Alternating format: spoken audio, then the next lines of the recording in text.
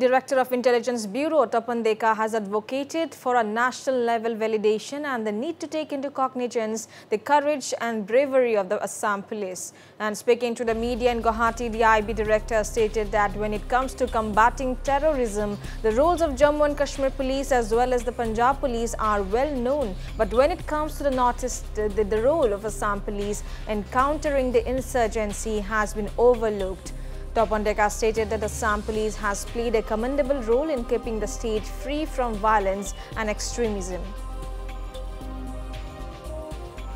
Assam Arokhi eta গৌৰৱোজ্জ্বল ইতিহাস আছে ভাৰতৰ ৰাইজে of course পাঞ্জাবৰ টেৰৰিজমৰ বিষয়ে জানে তাৰ অপাৰেচন বিষয়ে জানে জেএনকেৰ বিষয়ে জানে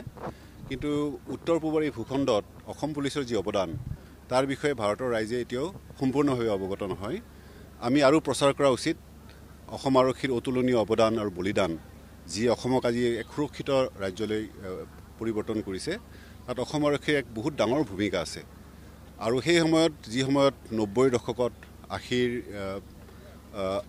85 পিছৰ সময়ছোৱাত অসমৰ অৱস্থা অতিকৈ সংকটপূৰ্ণ আছিল আৰু সেই পৰিৱেশত অসম আৰক্ষীয়ে সীমিত সামৰ্থৰে আতংকবাদৰ বিৰুদ্ধে সন্ত্ৰাসবাদৰ বিৰুদ্ধে অতি সাহসেৰে নিজৰ বলিদানেৰে এই বস্তুটো আয়ত্তাধীন কৰিবলৈ সক্ষম হৈছিল আৰু অসম আৰক্ষীৰ অত্যাধুনিক সা-সুবিধাৰে ভৱিষ্যতে যাতে আৰু এই ৰাজ্যখনে এনেকুৱা সমস্যাৰ লগত সন্মুখীন হ'ব লগা নহয় তাৰ কাৰণে যাতে সুৰক্ষিত ব্যৱস্থা ল'ব পাৰে স্থায়ী ব্যৱস্থা ল'ব পাৰে তাৰ কাৰণে অসমৰ ৰাইজ আৰু অসমৰ চৰকাৰ সকলোৱে মিলি পেলাই চেষ্টা কৰিব লাগিব আৰু অসম আৰক্ষীক অসমৰ ৰাইজৰ বন্ধু হিচাপে প্ৰকৃতাৰ্থত হেতু আমি ৰাইজক সেই বিষয়ে সজাগ কৰাও উচিত ৰাইজৰ সম্পূৰ্ণ কোঅপাৰেচনৰ অবিহনে পুলিচে কেতিয়াও সম্পূৰ্ণভাৱে সফল হ'ব নোৱাৰে আৰু যেহেতু অসম ৰাজ্য এতিয়া সুৰক্ষিত হৈছে শান্তিপূৰ্ণ হৈছে ইয়াত ৰাইজৰ ভূমিকা এতিয়া অপৰাধ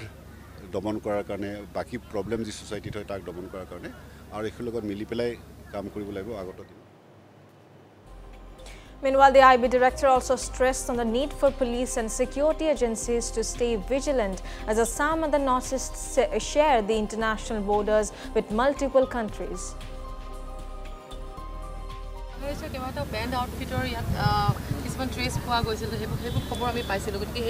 সেই বিষয়ে আমি অতিশয় কঠোৰ দৃষ্টি ৰাখিছোঁ অসম আৰক্ষীৰ লগত মিলি আমি ৰাষ্ট্ৰীয় পৰ্যায়তো আৰু আন্তঃৰাষ্ট্ৰীয় পৰ্যায়তো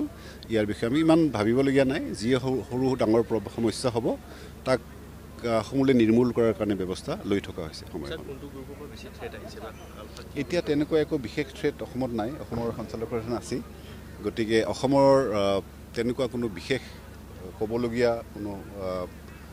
থ্ৰেট এই মুহূৰ্তত বাকিবিলাক আছে সদায়তো থাকিব এইটো ব্যৱস্থা যেহেতু আমাৰ আন্তঃৰাষ্ট্ৰীয় বাংলাদেশ আছে মিয়ানমাৰ আছে তাত তেওঁলোকৰ প্ৰেজেন্স আছে এইবিলাক থাকিব কিন্তু অতিশয় সজাগ হৈ থকাটো দৰকাৰ অতি সময়তে অসম পুলিচ